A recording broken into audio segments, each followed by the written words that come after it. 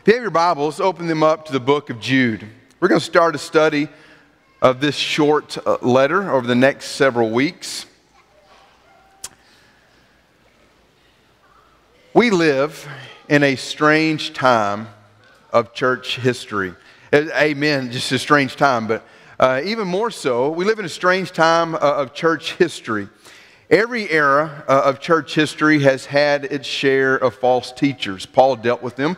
You read throughout the New Testament, Paul addresses false teachers several times during his letters.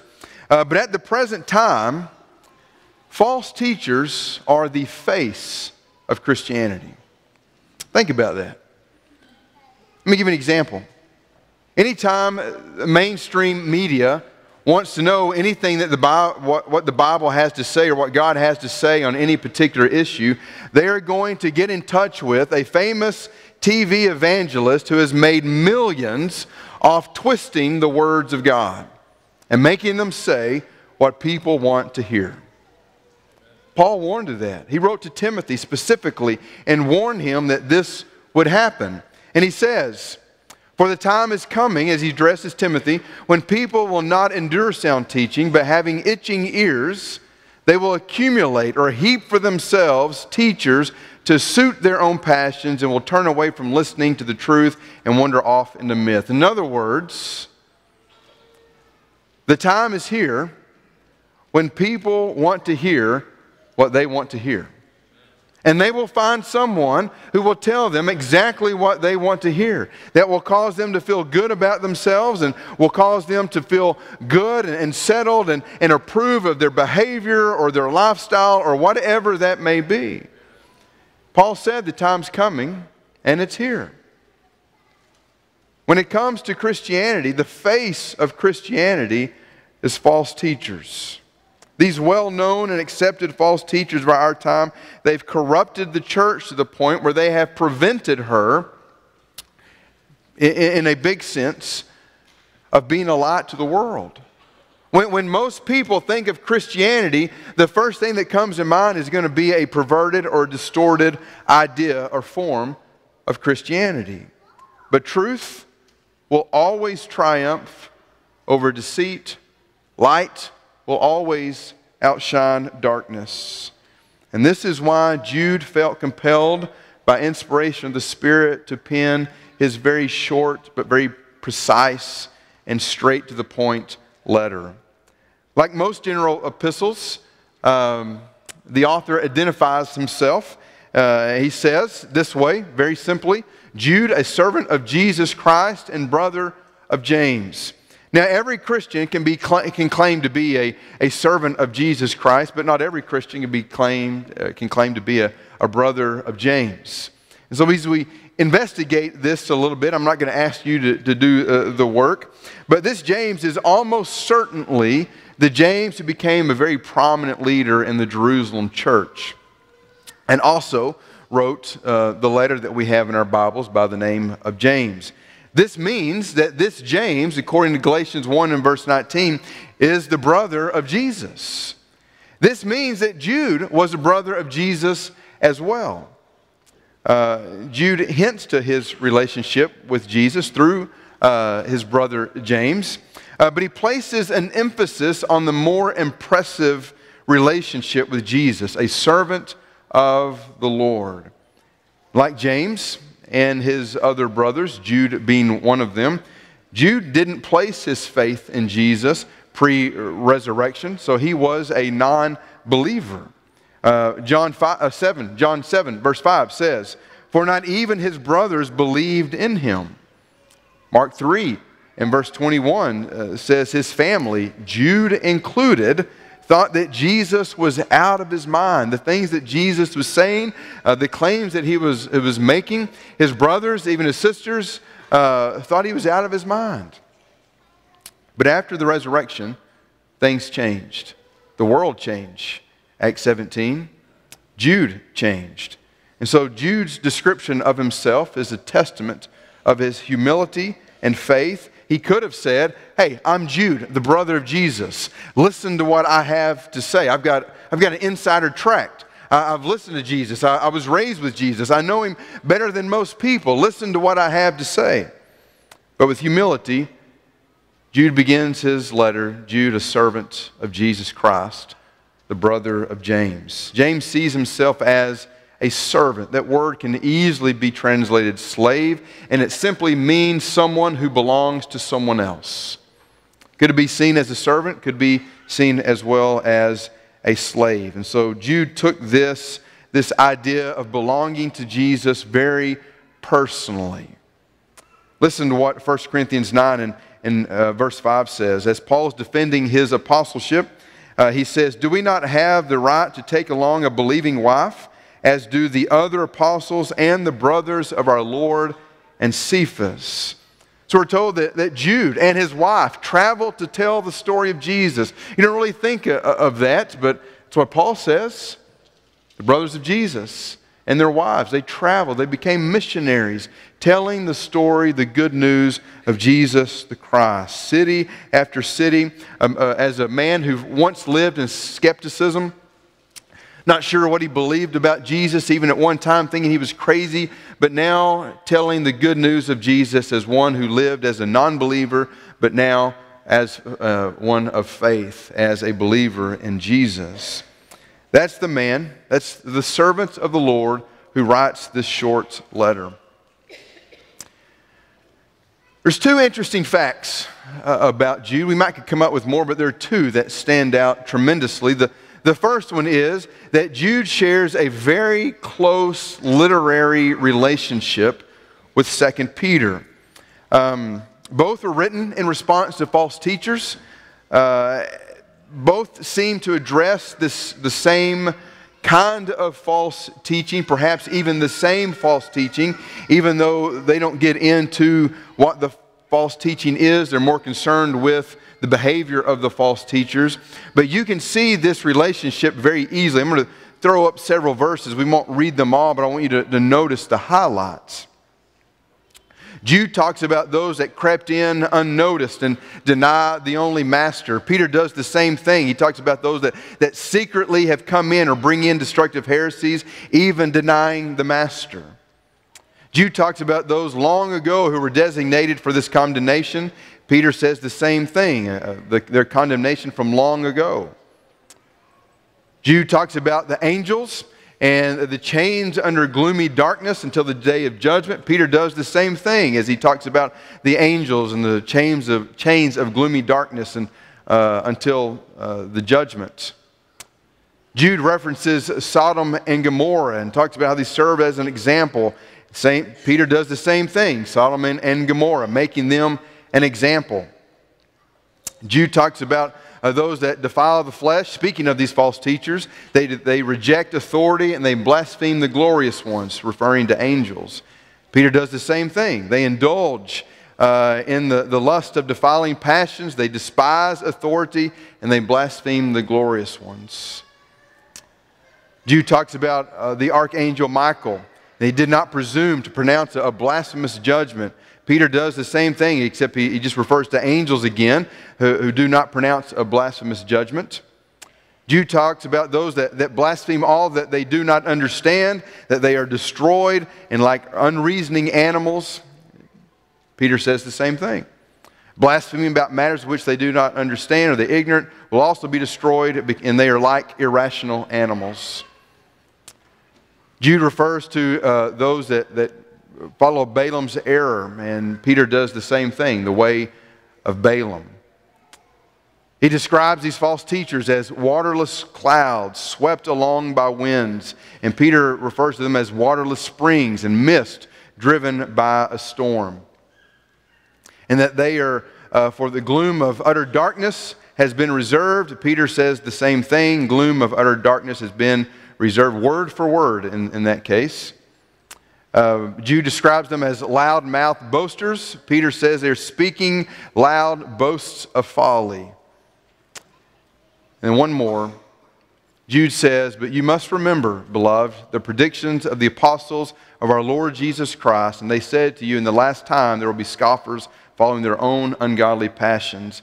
And Peter says something very similar, that you should remember the predictions of the holy prophets. he's an apostle himself, but refers to the prophets. "And the commandment of the Lord and Savior through your apostles, knowing this, first of all, that scoffers will come in the last days, scoffing, following their own sinful desires." The parallels are striking. And there are some words and expressions here not found anywhere else in the New Testament. Some of them are word for word. And something else that I find interesting is they occur in the same order. They occur in the same order in Jude as they do in 1 Peter. Well, how do you explain these similarities? Well, there's several ways. Some interpreters, some scholars say, well, Jude and Peter drew from the same early Christian source, and so that's why they're similar. Some say, well, Jude was maybe a scribe for Peter. And so when he felt compelled to write a letter, he just kind of took some of the things that Peter said, and since he was already well familiar with them, and just used some of the same things. Most scholars think it makes perfect sense that Peter borrowed from Jude, that Peter took the short letter of Jude, expounded on it when he felt the need, and then just turned it into a longer letter as he sent it to the churches. But I think one of the commentators that I read, a man by the name of Douglas Moo, makes a great point showing the opposite to be true. He thinks Jude followed from Peter using these two verses because Jude says, "But you must remember, beloved, the predictions of the apostles," as he's referring to Peter, of our Lord Jesus Christ, and that they said, "In the last time there will be scoffers following their own godly desires." And Jude writes, quoting Peter, and refers to those scoffers already present in the world. The only clear reference to doctrinal errors comes from Jude and Peter's warning about these scoffers. Peter says these scoffers, that they will question whether or not the Lord will actually return. So that may be some hint to the idea of what the false teaching is, that perhaps Jesus is really not going to return. If you read what Peter says, Jude may have the same idea as he refers to these scoffers and false teachers, but he refers to them as following their own ungodly passions. But neither of them, Peter or Jude, refer to any of the false teaching in particular. They are only concerned with, or Jude is concerned with, these false teachers drawing believers away because of their behavior, indulging in sinful desires. So this is one of the interesting facts, is they quote each other. But the other one is that Jude references two non-biblical texts. The book of Enoch and the Testament, or sometimes it's referred to as the Assumption of Moses. Neither of these you'll find in your Bible. They are religious texts. Some would advocate that they are Scripture, or that perhaps they should belong in our Bible. We'll talk a little bit more about that when we reach this portion in Jude, as in some later sermons. But both of these, the book of Enoch and the Testament of Moses, they're called what is called pseudepigraphal books, which means false writings. And so the claimed author is not the true author. So Enoch did not write the book of Enoch, and Moses did not write the Testament or the Assumption of Moses. These are groups of these, there's several of these books out there, maybe 50 to 54 of these writings out there. And they're a collection of Jewish and Christian writings from 300 BC upwards to AD 300, which are not considered Scripture, but that's just a whole nother series of lessons. We may address some of that when we reach these verses in Jude. But it begs an important question. Why would Jude quote or reference two books that are not inspired by Scripture? And again, we'll attempt to address that when we reach these verses in the coming weeks. So Jude had a purpose in writing, very, very clear purpose in writing. As you begin reading, you'll begin to notice that Jude wanted to write, his desire was to write about the common salvation in Jesus that him and his readers shared. But there was another or more pressing matter that had arisen. There was an urgent need to identify and expose certain false teachers or ungodly people, as he references them several times. He says that they had crept in unnoticed and they had begun to distort and pervert the grace of our Lord and Savior Jesus Christ. And so in doing so, they had denied Him as their Lord and Master. These godless people, verse 8, he says, could be identified in several ways. By their immorality, by their rejection of authority. Sounds familiar? We see that in the world today. And their blasphemous attitude towards the glorious ones, angels. And so this letter is a harsh and a very aggressive attack against these false teachers and the things that they were saying, especially their behavior. But he ends with one of the most beautiful benedictions that you will read in all of Scripture. Jude says in verse 24, "Now to Him who is able to keep you from stumbling and to present you blameless before the presence of His glory with great joy, to the only God, our Savior, through Jesus Christ our Lord, be glory, majesty, dominion, and authority before all time, now and forever. Amen." So in his short letter, Jude creates an awareness. Jude recognized that false teachers, that they possessed a creative stealth that allowed them to quietly begin to circulate their false teaching. And these false teachers needed to be identified and exposed for what they were teaching and what they were doing, the behavior that they were promoting, and the way that they would promote that and draw away those who were faithful to Jesus into living a different lifestyle. Jude also encourages his readers to stand against false teachers. We see in verses 17 through 21, he says, here's how you do that.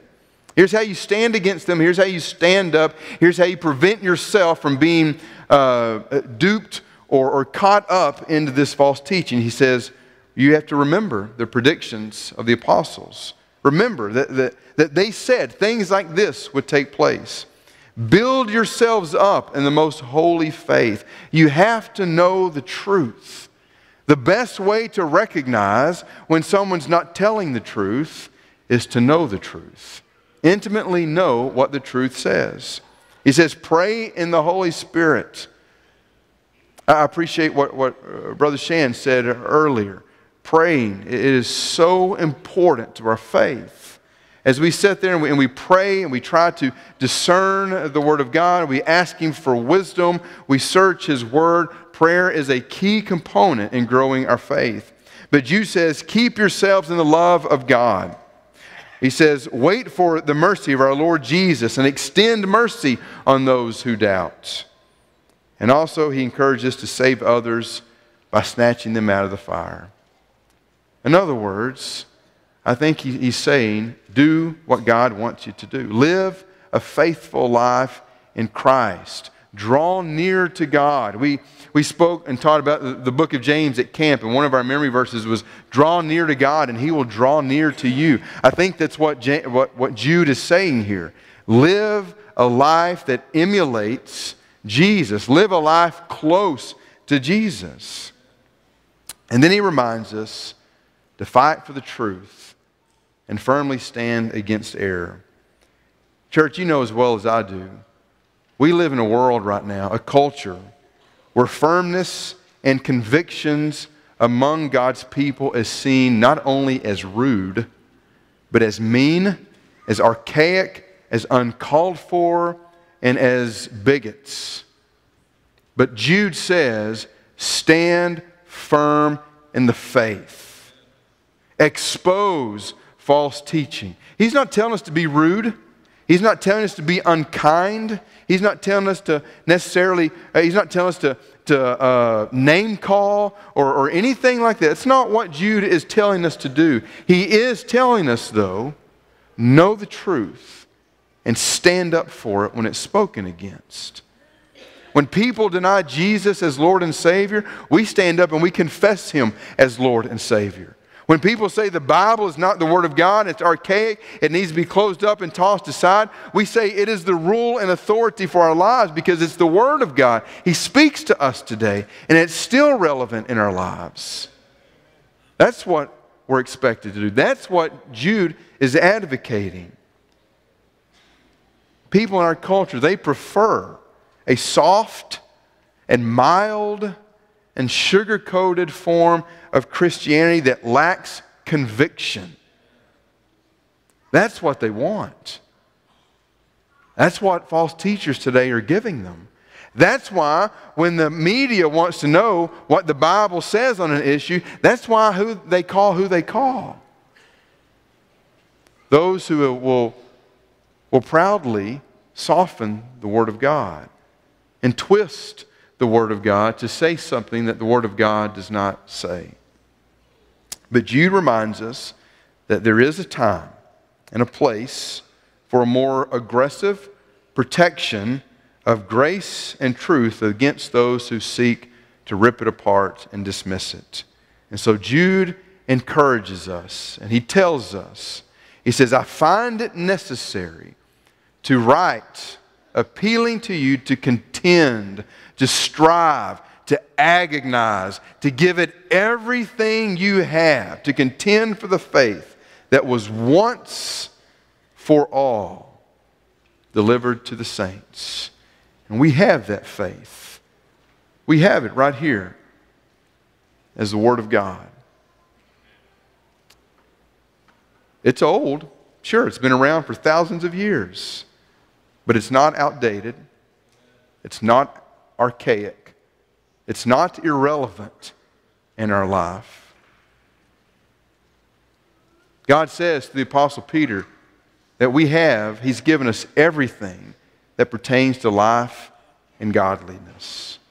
You want to know how to live life? You want to know how to live life that's pleasing to God? You want to know what God says on any issue? You want to know what the truth of the matter is? On anything that the world has to offer, open up and read God's Word. Know the truth, and you'll know when someone does not speak the truth. And so Jude says, contend earnestly for the faith. It's my prayer for us in the next coming weeks as we open up together and study the book of Jude. It's a short book, only one chapter. But I would encourage you to read it over the next several days or the next several weeks. Familiarize yourself with it, because the more I read it, the more I see it has great relevancy for what we're dealing with today in our world. The world's wanting to soften our convictions. The world's wanting to tell us what we believe as disciples of Jesus is not what we should believe. That it ought to be cast aside and ought to be changed. And Jude says, earnestly contend for the faith. Stand up for what is right. Confess Jesus as Lord. And trust that what He says in His Word is good and right in the way that we're supposed to live. This morning, I don't know if you're struggling with something this morning. Maybe you've come here with something heavy on your heart, on your mind, and you're ready to confess that and get it off your chest. We're told that if we confess our sins, that we have a Father that's just and faithful to forgive us. Maybe you're not a child of God, and you realize that your life is not what it can be. You're not reaching your full potential. You're still dead in your sin, and by becoming a child of God, by repenting of your sins, being immersed into Christ for the forgiveness of your sins, you're raised to walk in new life as a perfect, blameless child of God. That's good news. Jesus died so that you can live. Whatever your need is, please come forward while we stand and while we sing.